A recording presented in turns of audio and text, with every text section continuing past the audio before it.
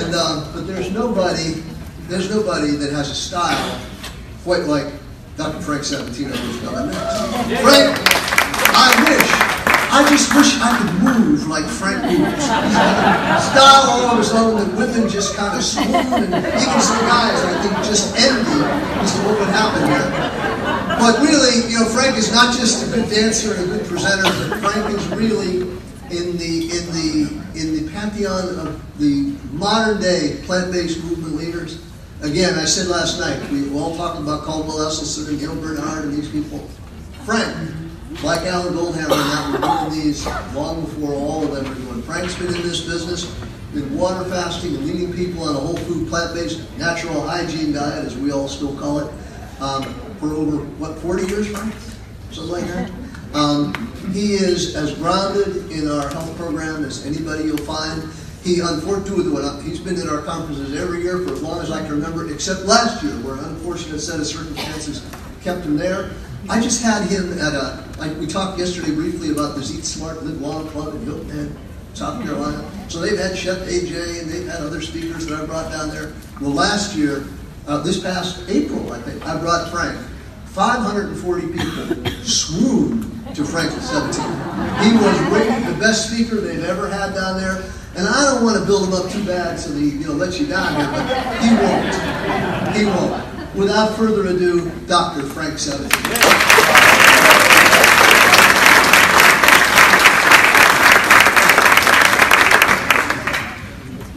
Can you hear me in the back? Now, when you're done, I got a special announcement. I have a special announcement when Frank's done, a special deal on behalf of Frank and his boss. So when you're done, one more thing to tell you. Pardon?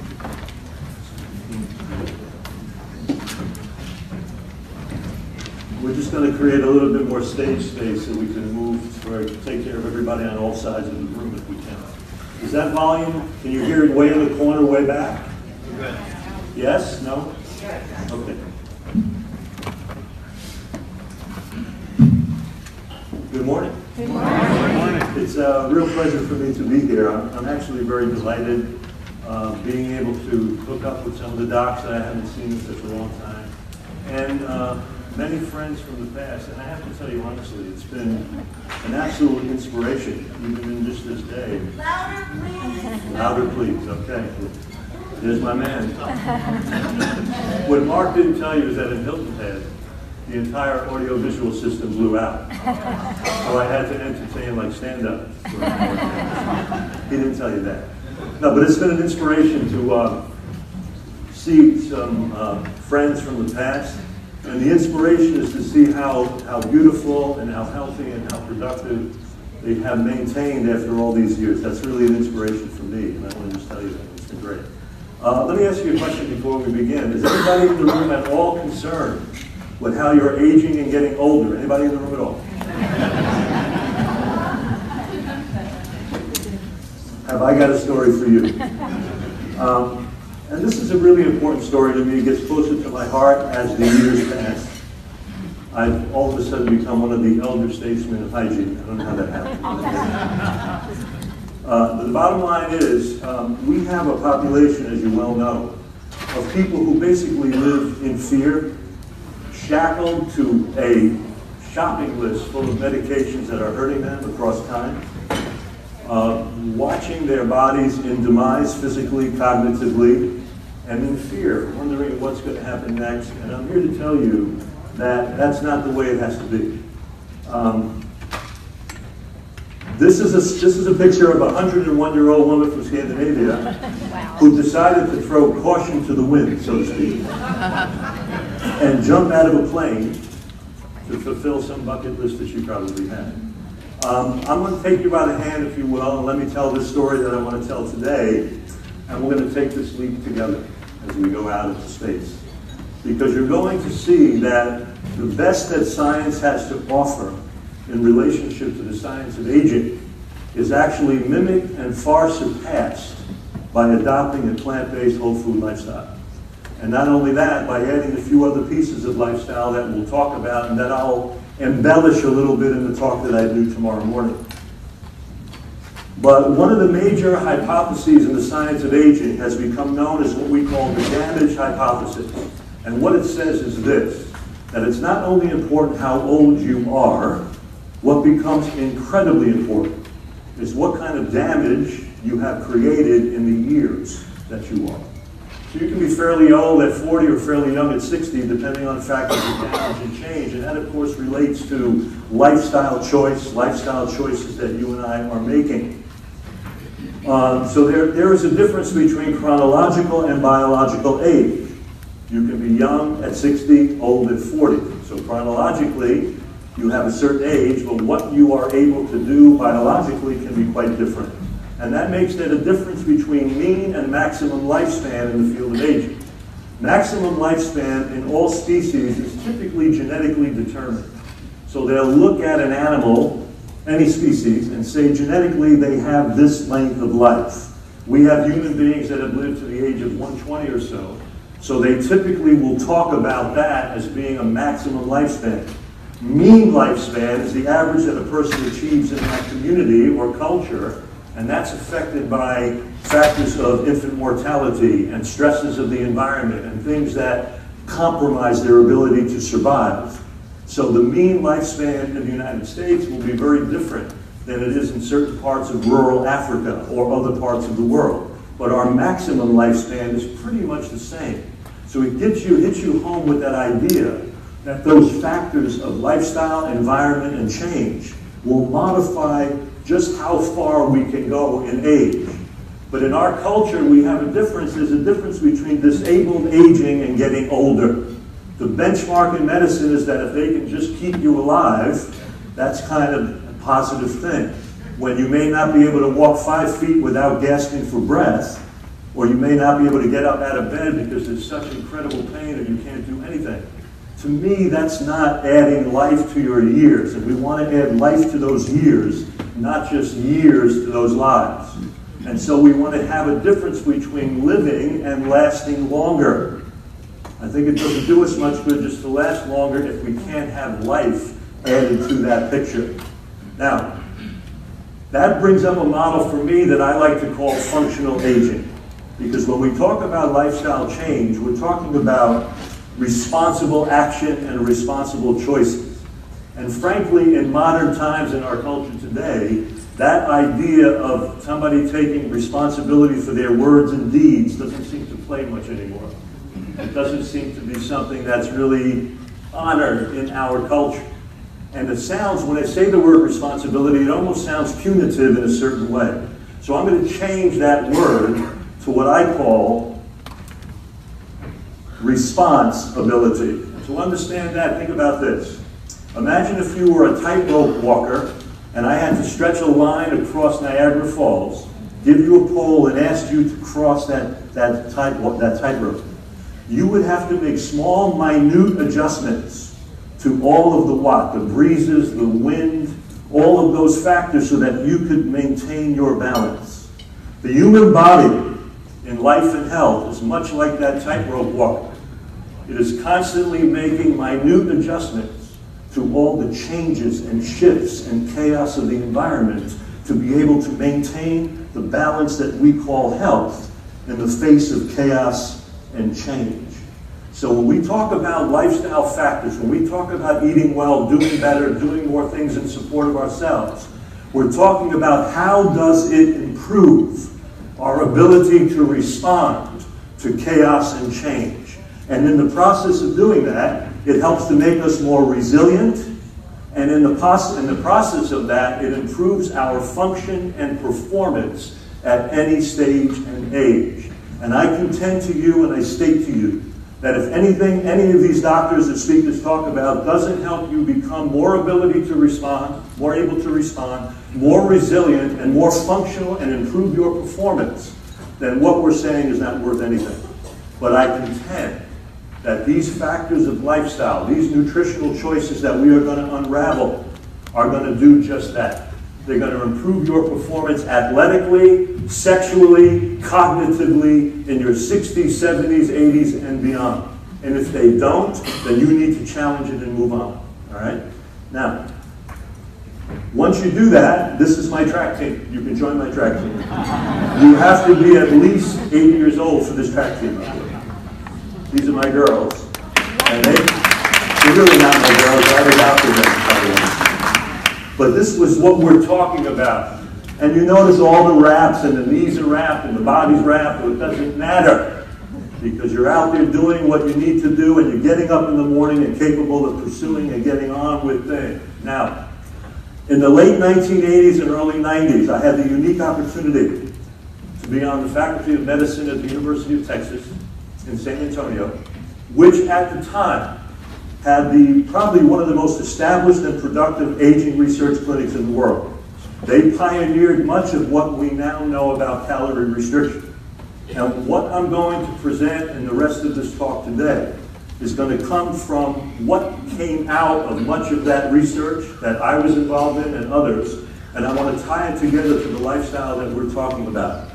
In all the years of aging research, there's been only one major manipulation in science that dramatically extends the lifespan of mammals, and that is calorie restriction.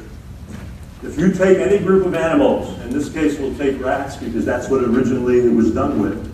If you give rats enough food to run around, play, nibble, reproduce, and do all of their rat-like things, and then you calculate the amount of food that it took for them to do that, and you reduce it by 50% in calories, those animals will live, or 40% in calories, those animals will live about 50% longer.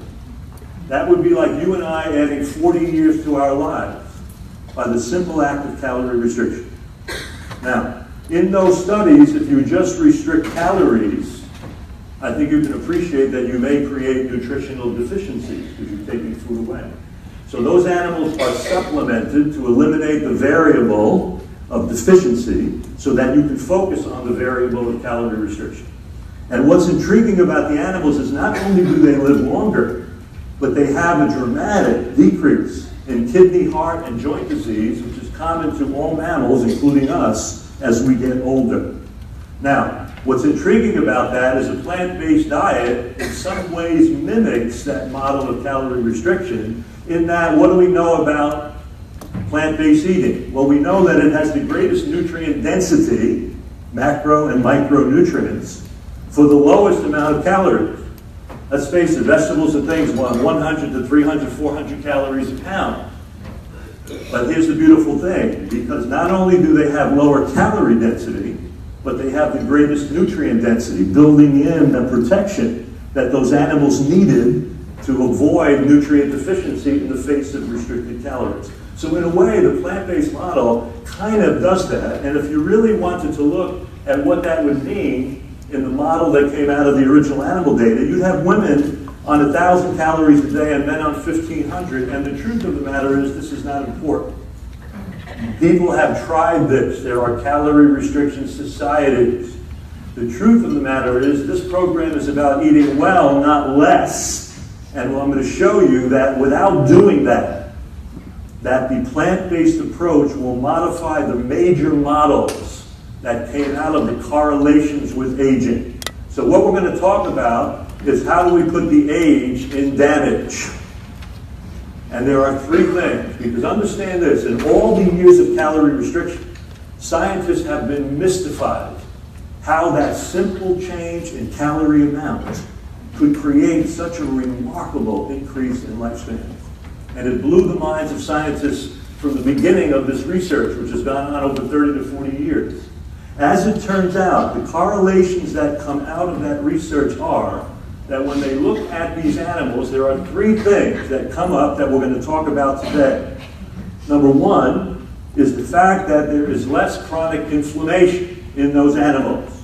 And we're going to talk about the impact on inflammation. Very important is that the cook and processing of oils will create an inflammatory and oxidative change that has become one of the leading models in the science of aging. And these animals have less of it. And finally, the interaction of sugars and proteins, which create what we call dietary glycotoxins and systemic glycotoxins. So I'm going to show you today why when we eat in a plant-based manner, it actually eliminates the three correlates that are the strongest in how scientists think animals are living longer because of calorie restriction. So without even restricting calories, just by eating the way that we are recommending, you will embrace that opportunity. You will embrace that outcome. Now, when we talk about inflammation, understand something. Inflammation is a normal, healthy process of the immune system.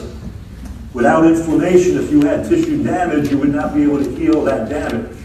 Where it becomes an issue is when the lifestyle and nutritional factors create such constant irritation across time that that inflammation becomes chronic and outlives its usefulness. So when we talk about chronic inflammation, of course, we are always talking about the fact that the standard American diet is not so much about deficiency, but it's about the excesses of protein, especially animal protein, saturated, transformed, and processed fats, and of course, refined sugars. Now, these particular items all disrupt the acid-alkaline balance of the body, understanding that the body, in its foundation, in its basis, has somewhat of an alkaline environment. So if you look at the fluid in your joints, the fluid in the bloodstream, the urine, it is more optimum in a slightly alkaline range. But the building blocks of protein being amino acids, saturated fats, and fats being fatty acids, and some of the chemical changes of sugar create a hyperacidic state. They create a metabolic acidosis of a kind. Now understand, that puts the body under a state of irritation. Now, if I stood up here and rubbed the back of my hand, at first that feels kind of nice, I don't do that much. But if I continue to do it, that area is going to get very irritated. If I go beyond that irritation and keep rubbing, that area is going to get red and inflamed.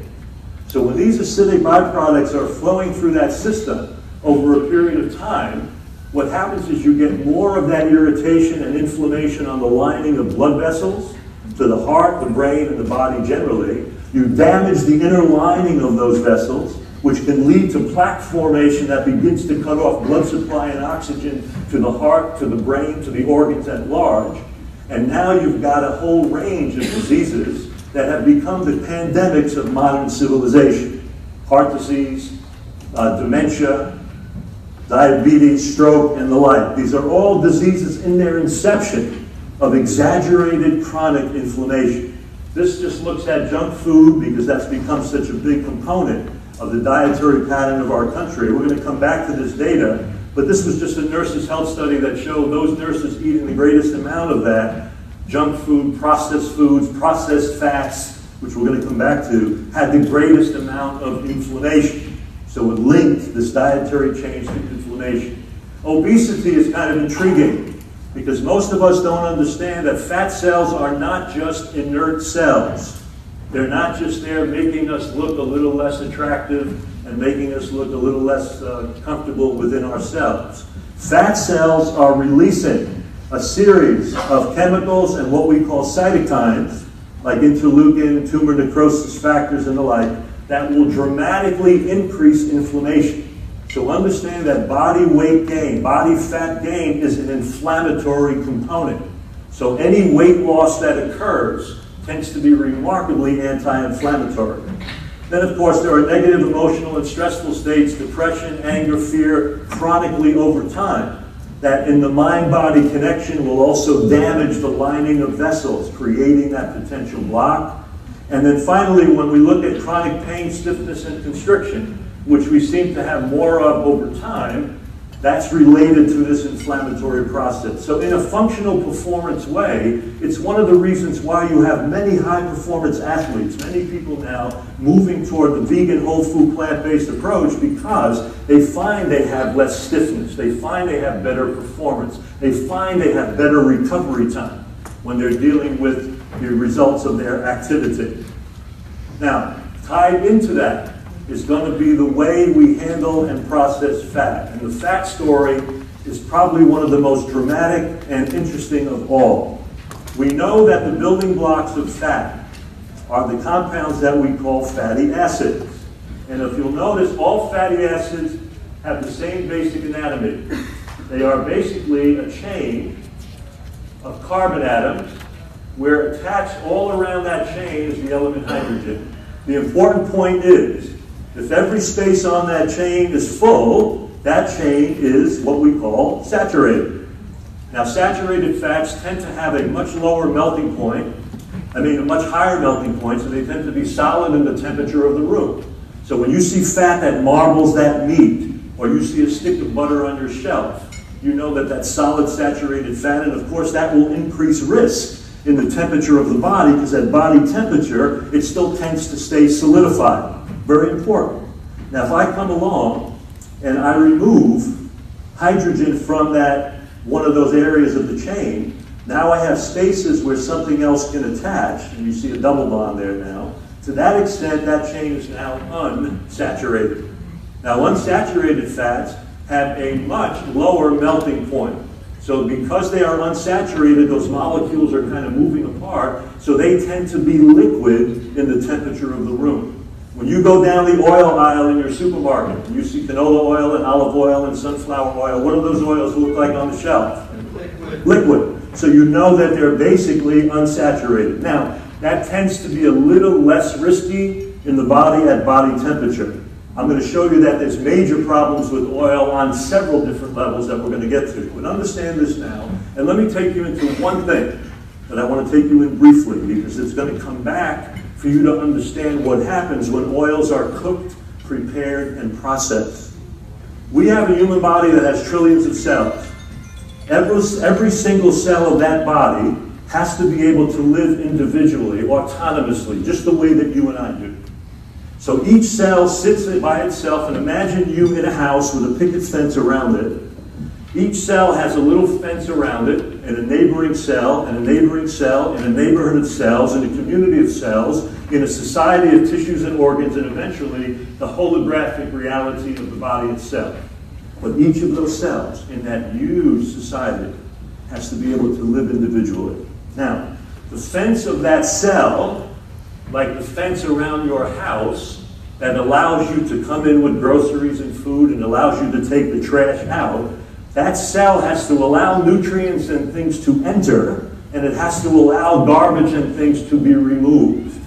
So I'm going to let you play God now, because the membrane of that cell is actually made up as a sandwich of fat and protein. Well, let me ask you a question.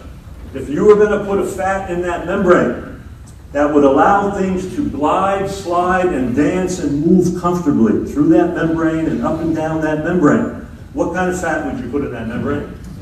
Unsaturated, because it's liquid, it's loose, it's mobile, it's youthful, it's able to allow all of that transit. So we're going to come back to that, because you're going to see that the processing and cooking of fat alters that dynamic. It ages that membrane. It ages that fence. All right? Now, what happens then is that when fats are cooked, prepared, and processed, there are two things I want to discuss today, because there's many things we can talk about. But one is that we are going to change the architecture of that fat. I want you to think about this. Every molecule, every cell in the human body has an architecture. It has a three-dimensional structure, just like on the three-dimensional figure. And in the body,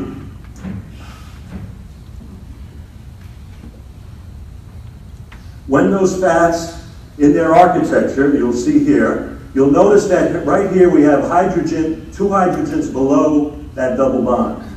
This configuration in the human body is what scientists call the cis form.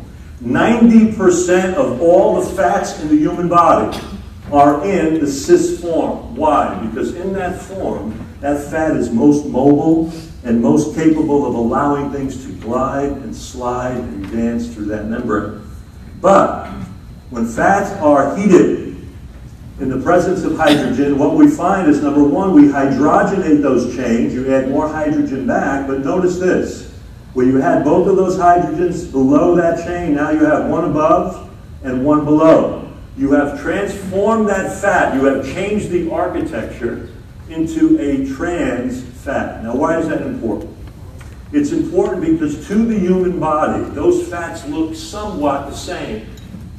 And the body will put those fats in the membrane of cells, in the body of organs, in the wall of blood vessels, but they don't function the same because the architecture has changed. And we now know that when trans fats are put into a membrane, for example, a blood vessel, that blood vessel will not handle the pressure of blood quite the same. It will break down faster, leading to plaque formation faster. and it will then create more blockage and plaque and heart disease. We also know that when you have transformed fats, they will allow things to enter cells that they normally block, and they will block things that they normally allow. So we know when trans fats go up, you're more prone to bacterial and viral infections, for example. So understand the dynamic of how important just that change in architecture can be in the system. And I showed you that nurses' health study where the nurses eating the most dramatic amount of processed, cooked fats and oils in baked goods, French fries, and the like, had the highest level of a protein that the body releases in the face of inflammation. When you're inflamed, your liver releases a protein called C-reactive protein. It's just a marker for inflammation. Noticeably, these nurses in that nurses' health study eating the most processed fat had the greatest amount of CRP and the highest levels of inflammation. Once again, realize that inflammation is the foundation for most chronic disease and premature aging. So as those foods come in, as those fats change, you're increasing that potential for premature aging. Now, so when we talk about aging with fat, we're talking about the fact that the cis versus trans fats are changed, and that affects membrane fluidity. It's almost thinking about the membrane of these cells becoming almost lard-like, solid, so things don't glide and slide and dance quite as comfortably through them. So it changes in membrane fluidity. And then once cells have that, their function is not going to be as good as it should be. Now, if you're eating plant-based, you're not adding oils, you're not cooking oils with high heat, guess what? You don't have this problem. But in our culture, think about how much refined and junk food and fats are consumed, and the fact that people are taking a good 80% of their protein and fat from animal sources. And finally, we have cellular aging that will occur because of that shift. Goes even a little bit further though. We also know that of those fatty acids, that there are 2 of them that are what we call essential, meaning that you and I can't make them, but they are critical for what we need to do. And they come, and many of you know the omega-6 and omega-3 families, but there's only 2 of them. One is linoleic acid and one is alpha-linolenic. Why are they important? I made the point that the immune system has to balance the process of inflammation. I think you can appreciate that if you have tissue damage or an injury, an accident, whatever, you're going to have tissue damage. So the body is going to have to exert an inflammatory response to clean that up. But I think you can appreciate that if that inflammation did not go checked, was not regulated, that inflammation could outlive its usefulness and now become a problem in its own right. As it turns out, the chemicals that modulate, that really control that inflammatory process are a class of compounds that we call prostaglandins. Don't worry about the $5 name, but here's what you need to know. When we look at the family of omega-6, that linoleic can be converted into a much longer unsaturated fatty acid called arachidonic acid, which is the most dominant fatty acid in the membrane of all animal cells. Keep that in your mind. That includes meat, that includes chicken, that includes beef, that includes pork, that includes all animals. So in this process, what will happen is that as that linoleic is converted into arachidonic, normally we have enough linoleic acid in certain of the grains, greens, etc., for the body to make that fat that makes your membranes nice, smooth, and easygoing. The problem is, when we look at arachidonic acid, the arachidonic is going to be at highest concentration in a variety of meat, dairy, milk products, and the like. Now understand that if you have a culture where people are taking in 80% of their fats and proteins from animal sources, you are going to drive the reaction of this form of this pathway to what we call increased inflammation. So generally speaking, as people decided to consume more animal-based products, they literally drove the inflammatory pathway that remarkably enhances that level of inflammation. On the other side of this equation, in the omega-3, you've got a lot of the plant sources like what? Well, like soy and whole grains and deep greens and avocado and my king of nuts, walnuts. But what's interesting about this pathway is that it tends to promote prostaglandins that are anti-inflammatory. So this is a very intriguing piece, because if you look through the 20th century, from the time that immigrants came to America, they were very impoverished when they came to America. So what was their eating plan? Well, things that reflected their economic status. What did they eat? Grains, beans, seeds, pastas, things that were relatively inexpensive, but also that were on this anti-inflammatory omega-3 side of the equation. But as we evolved through the 20th century, our lifestyle and diet became a lifestyle and diet of affluence, adding more meat and dairy and refined sugar and the like, and guess what happened? We created an epidemic of diseases of affluence, which are what? Obesity, heart disease, cancer, and the like. So in a way, when you eat in the way we're recommending, you're moving back into kind of an immigrant plant-based approach that is remarkably anti-inflammatory. And what we now know is that we need to have a dominance of that omega-3 food compared to these animal products. And if you're eating any animal products at all, they better be the amount that could fit in the palm of your hand in a week. And the salads and veggies need to be the size of a small hug. Now, when you do that, guess what happens? You shift the ratio in the direction that we need. And this is the Willy Wonka golden ticket. In the United States, if you look at the ratio of foods, omega-6 to omega-3, Americans are eating a diet that's about 15 to 30 to 1. That means it's dominant in incredible inflammatory foods. We're recommending a reversal of that ratio to about 1 to 2. So you're adding all of those seeds and nuts and plants and greens and whole grains and the like. And if you do that, if you reverse that ratio, that omega-6 to omega-3 ratio, you've got a tool for remarkably blocking the production of inflammation in your life and preventing premature aging and disease across the board. All right? Now, we're going to take it. So to decrease inflammation, we're looking at a plant-based approach. We're looking about avoiding especially all high-protein diets, which are getting their heyday again. High protein and high fat, not the way to go. Increasing the omega-3 rich foods, deep greens, walnuts, whole grains, chia seed, hemp seed, avocados, and the like. We're looking at decreasing omega-6 foods, mostly animal and dairy products.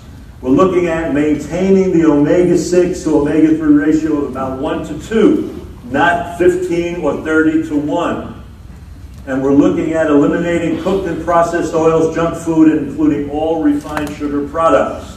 Now, we're going to take it one step. And so in this process, we have lab markers.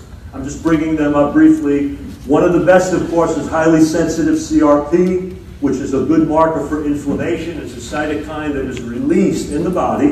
And I typically recommend doing that on every blood test at anybody that I ever recommend, because it's a marker for early onset inflammation. You don't have to wait to the end of the road. People do things like cholesterol, which by the time you see it, it can already be some exaggerated and established heart disease. CRP will show up much earlier in the process. And then in relationship to aging and cognitive deficit, this is very important. And that, of course, is the issue of homocysteine, which is made from the amino acid we call methionine. And it is a profound vascular toxin associated with brain injury, brain atrophy, and loss of cognitive function. I measure this again on all people lab-wise, and just to give you a little background on some of those studies, for example, this Framingham study, which was done back in 2002, over an 8-year period, Alzheimer's disease doubled when the plasma levels of homocysteine went greater than 14 micromoles. Don't worry about the numbers, just know that around 12 to 14 is the cutting off point on some of these studies that you'll see. Another one here, you'll see that as homocysteine levels went up, there were more silent brain infarcts. That means damage to the brain from vascular occlusion, vascular blockage, what people call amyloid plaques. and a decrease in brain volume. We see a population study here that the highest levels of homocysteine were associated with the most cognitive deficits. And finally, this one in 2016, which is really very profound, with the high levels of homocysteine that were generated by a methionine-rich diet. Guess what methionine comes from primarily? Fish, meat, dairy, eggs. Those are homocysteine-generating diets. Proteins from plant sources, legumes, beans, nuts, and the like have very low methionine, so they tend not to be homocysteine-generated. But in this study, if you'll see here, you'll notice that it increased with fibrin. It had all kinds of beta amyloid plaques, brain clots in humans, and they even did a mouse study where they did a methionine-stimulated homocysteine event in mice and saw the same thing. So does it mean you're going to have Alzheimer's with high homocysteine? No, it doesn't mean that. But it means that it does somewhat correlate with the idea that there could be future brain damage or cognitive deficit. So I do it as a marker. Remember, these are markers. They're not definitive. They're correlative. They correlate with potential change. But the homocysteine one is interesting. Now, we're going to go one step further. We haven't been done with fat yet, and this is very important. Because we've talked about how the processing and cooking of fats and oils can be associated with inflammation. But there's something even more, and that is what we call the oxidation of fats and oils. And this is a dominant story in the science of aging. But I'm going to show you that it's a dominant story that is eliminated on a plant-based eating thing. Now, to understand this, you've got to understand our good friend oxygen. Now, as you know, oxygen is an elixir of life. When you eat carbohydrates, all the fruits and plants that you're eating in the presence of oxygen, you're able to create all the energy that you need to do all the things that we need to do everything that we do. So oxygen is linked with energy production. But think about this. If you leave a metal object out in your garage or out on your lawn, what happens to it over time? It starts to get kind of rusty. So oxygen is a double-edged sword. It can create and promote life, but it can also promote and create damage. And why? Because oxygen, as an element, is very unstable. And now I'm going to bring you back to your favorite class in high school chemistry. I know you all loved it. I had a chemistry professor that told me when I was 15, he actually pulled me aside and told me I would never amount to anything. Well, he's dead and I'm teaching chemistry. Oxygen, without getting crazy, understand this. It lacks 2 atomic particles that are called electrons. These are little negative clouds that swing around the core of oxygen. Is that important? Not really. Here's what's important. That because oxygen lacks those, it spends all of its waking chemical life trying to share, steal, or borrow those from wherever it can find them. If it finds them in your brain, it will rip your brain apart to take them. If it finds them in your heart, it will rip your heart apart to take them. And why does oxygen want these electrons? Because oxygen, like all of us, is just looking for a stable relationship. Now, the question I'm going to pose to you then is, since we've been dealing with oxygen since eons of time, why haven't we rusted away like some metal object in your garage? Because oxygen was able to do and combine with the most prevalent element in nature called hydrogen to produce the most dominant material in the human body and on planet Earth, which is what? Water. Well, what do you notice in the water molecule? This is what you should have been told. You'll notice that there's 2 atoms of hydrogen for every 1 of oxygen. So each of those hydrogens can donate 1 of those electrons that gives oxygen that stable relationship. So oxygen in the water molecule, it is Match.com. And it's no mystery then why the body is 70% water, and planet Earth has the same water content as your body, 70%. And that's why I love in the Jewish tradition of the Kabbalah, they talk about water being the most direct expression of God on earth. Kind of an interesting statement, because it does play when you see it this way. But understand something though, and this is important.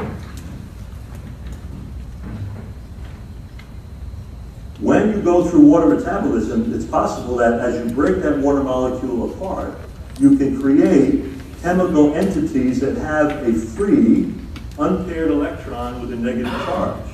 Now remember what we said, if they're lacking an electron, they're very reactive species because they want to find that mate, okay?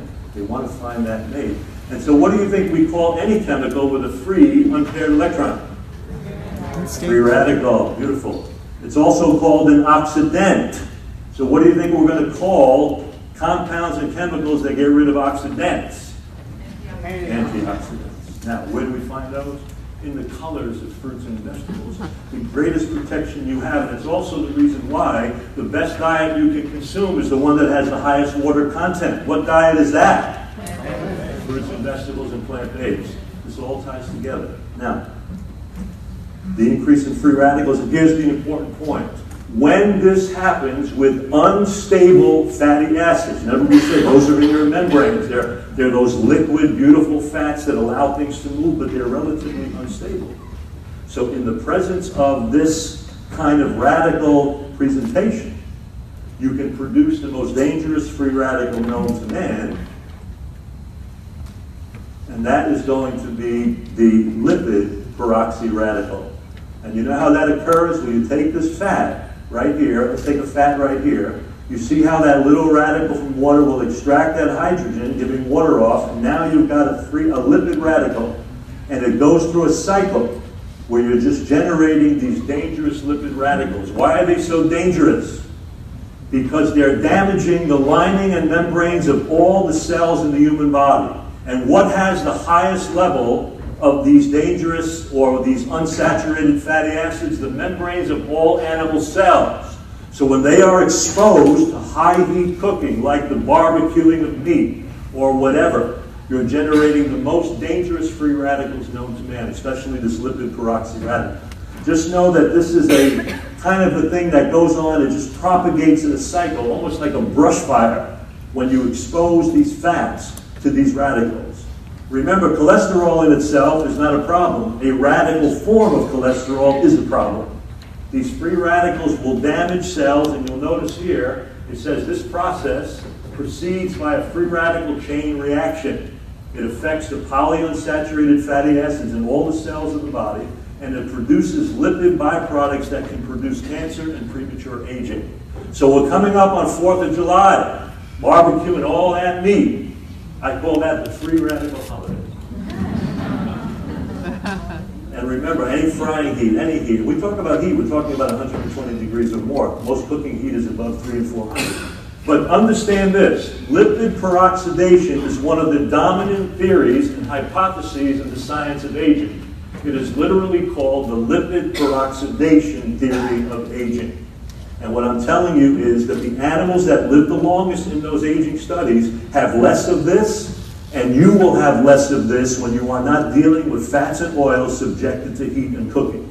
I'm going to show you in another few slides toward the end here that you don't want any oil added to that diet, and I'm going to make a case for that. But for right now, I want you to understand that on a basic level, the processing of cooking of fats dramatically increases the inflammatory component of aging, dramatically improves and increases the peroxidation, the oxidation, the oxidant nature of fat transformation that promotes remarkable aging.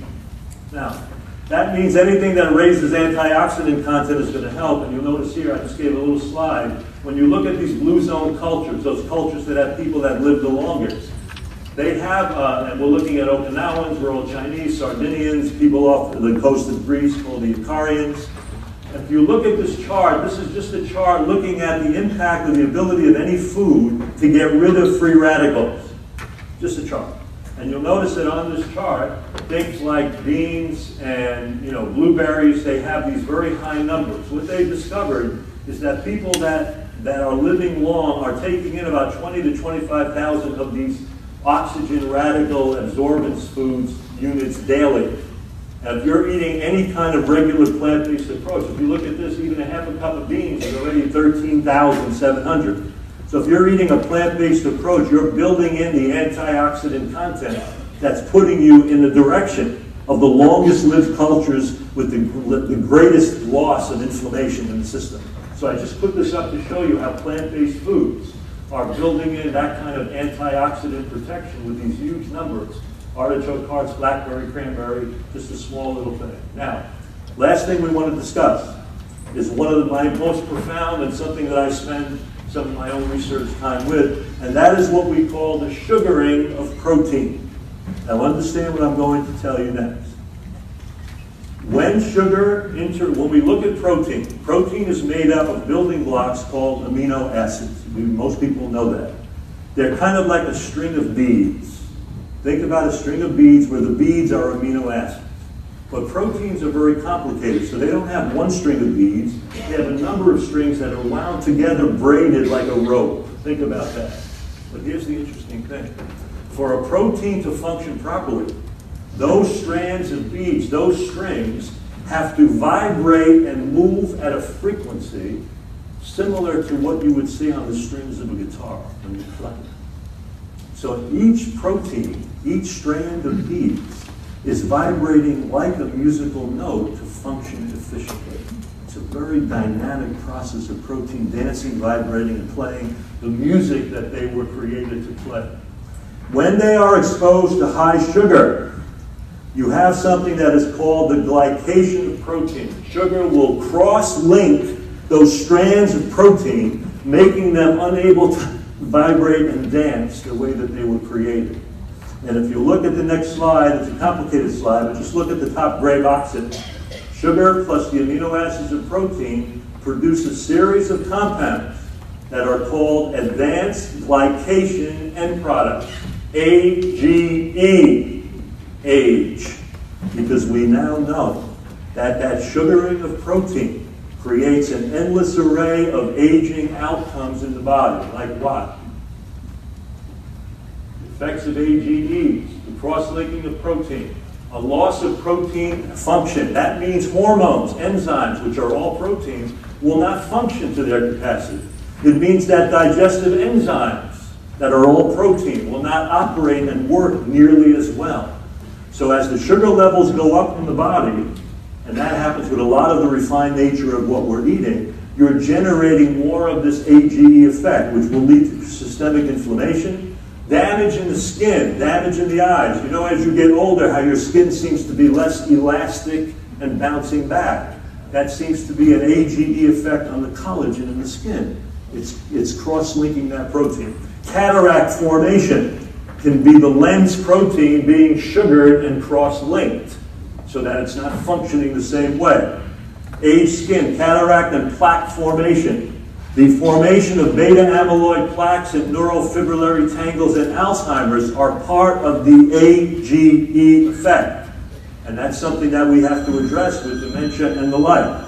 Neurofibrillary tangles just means that as the brain moves into Alzheimer's, the fibers in the brain become like spaghetti that you make without adding enough water or a little bit of salt to it. It gets clumped. It gets all tangled like your hair does if you're trying to take a shampoo sometimes and you're going to brush it out. The fibers in the brain get stuck like that hair that needs to be unraveled with a brush. It gets tangled. And when it gets tangled, information can't move through it, so you lose whole portions of the brain.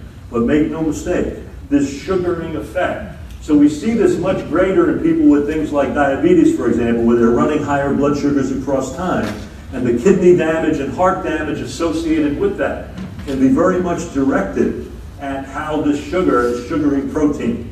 But it goes even a step further, because we now know that foods that are high in fat and protein and some sugars are not only generating, you're not only getting that sugar effect in your blood, we now know that foods have a content of AGEs.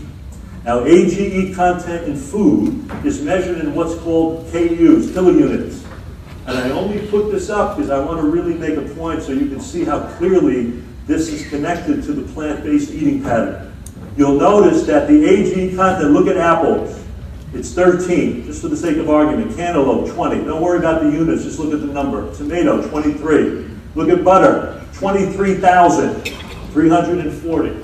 Whenever the fat content goes up in a food and it gets more processed, the AGE content goes through the roof. You'll look at collard cucumber, 31. Cream cheese, 10,000. Carrots, 10. Boca burger, only 100, but look at, do I have it here, turkey burger? Big Mac, 7,801. Here's an interesting piece that should put the bed to rest the oil story forever. Look at olives. 1,670. It's high, it's a fat-containing food. But look what happens when you turn it into olive oil. 11,900. It's a tenfold, and that can go up from tenfold to 100-fold. There is no place in the diet for added oils. None. Zero at any time under any conditions.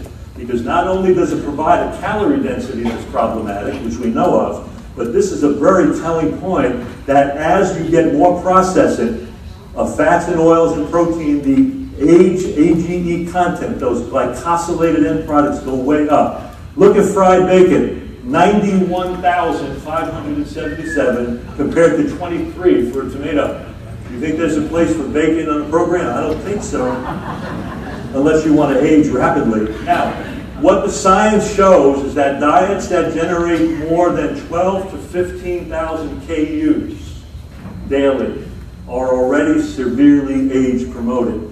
So I think you can appreciate that as you're eating more plant-based, you're not getting any. Look, even an Amy's Veggie Burger, which may have a lot of salt, only 198 compared to a Big Mac, which is 7801. And these are both skillet-based, skillet-produced.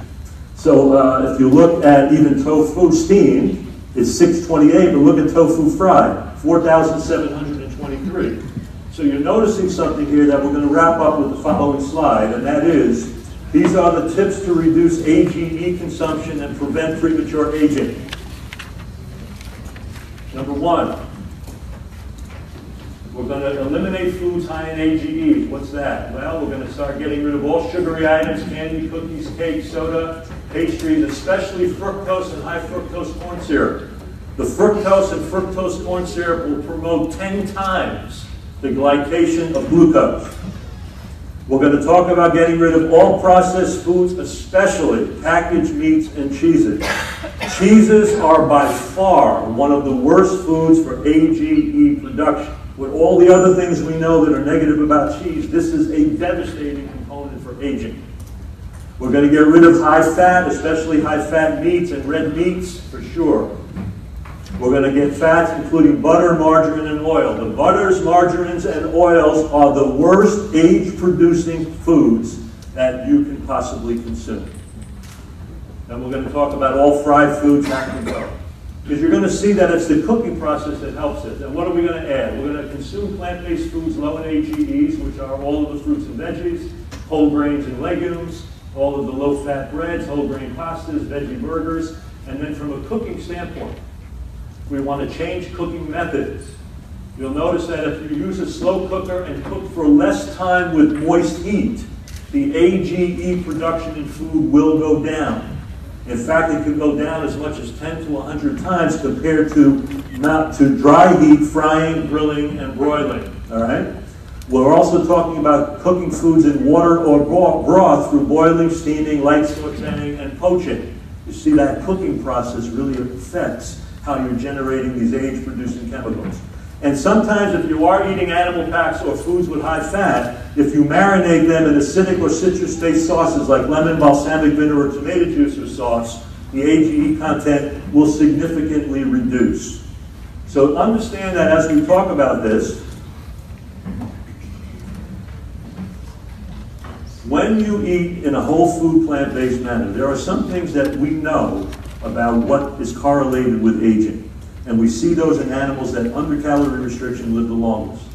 But what is really quite apparent is that as we go through a plant-based approach, the best that we know in science for those factors that are linked with longevity or lack of long life are eliminated completely by the use of a whole food plant-based approach. And once again, that's getting rid of all of the inflammatory stuff, getting rid of the glycotoxins, and all of the effects of fat.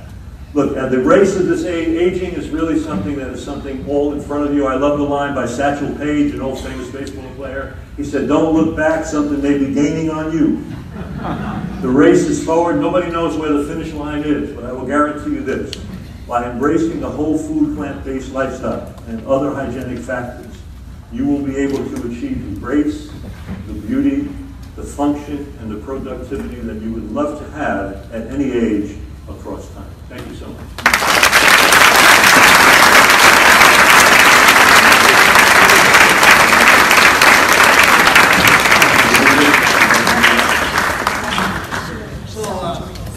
I've been working on my impression of Frank. So. I've been putting up with this for 40 years. It never stops. We do go way back, and it's a funny story that one of the legendary doctors of our business was in the health movement was Dr. D.J. Scott at Cleveland, who has transformed the lives of so many that are here. And Dr. Scott was me. He was in Strongsville, Ohio. But Dr. Scott, I wouldn't say had the greatest bedside manner that you ever saw in your life. It was his way or the highway. But Frank really began his career in this business by doing an internship for about a year with Dr. Scott. And my mother and my father, but mostly my mother was a patient of Dr. Scott's who would go up there and fast from time to time. And she would please pray that Frank would do the rounds instead of Dr. Scott. She adored him forever. I think she always, even though he's Italian, she always considered him a lot of Jewishness in him. I think it's from New York or something, you know? A lot of mushagas. So, all the tsoros too, as we say in Jewish. So, one of the unique things about today's speakers in particular, and most of the people that we have here in the conference, is you can go to health conferences all over the country and hear great speakers on health. But one of the unique things that we have always offered in the NHA, the Old American Natural Hygiene Society, is the doctors you see, the doctors you learn from, are doctors you can also see as a patient if you have a health problem or just want guidance or have a question about raising your children or taking care of your parents. The unique thing about the NHA today, especially today, but historically, is that those are the kind of doctors that we present to you. Dr. Sabatino is one of those guys, and his Balance for Life retreat in Florida, and they have a very special opportunity for you. His Balance for Life program takes place in Deerfield Beach, the Wyndham Hotel. It's a beautiful facility. My wife and I were down there. We did a little feature in it in the last issue of Health Science. It's a great place to just, whether you want to water fast or just relax or eat or just spend time with Frank, you know, dancing on the beach. He'll do Tai Chi with you and all that. They have an offer that he and his business partner, Harold Lebovic, who's here, that a brochure is in every one of your pamphlets for Balance for Life, but they have offered here at the conference a $200 gift certificate for Balance for Life that you can buy here at the conference for $25. Now, limit to, and I don't know what, there are a few restrictions on it, but not many, but Harold is here. But you can buy them, and the nice thing that Harold and Frank are doing, they're donating the $25 is to the NHA. So that's a hell of an opportunity. You can purchase those. Thank you, Harold. And Harold, if you have any questions about it, you can ask Harold. But again, the great thing that we have here today is all the speakers that you're going to hear today are people you can actually see. And it will be Frank, and the next guy we have, Anthony Lim, is in True North. Asa and Joanna Frey, if you want to journey down to Puerto Rico, you can stay with them. Alan Goldhammer will be speaking later. He is the True North Health Center. Joel Kahn will be speaking later this afternoon. Joel Kahn from Michigan. Many of you are patients of his here, so that's great. Joel is a guy that people can consult and see. And last but not least, today is Gracie. Where's Gracie? Mark, I just want you to know I'm actually fighting the head dietitian at the Cleveland Clinic by messaging right now. There you go. And she won't come here because she's afraid to learn about plant-based nutrition. It's actually true and insane. And Gracie Ewan, who's taking over the legacy of Dr. Scott in West Farmington, Ohio, just about an hour from here. Gracie's someone you can see. But again, these are all people you can see, talk to, get well, and be guided by, and they're really phenomenal. The next guy that I'm introducing is really, really special.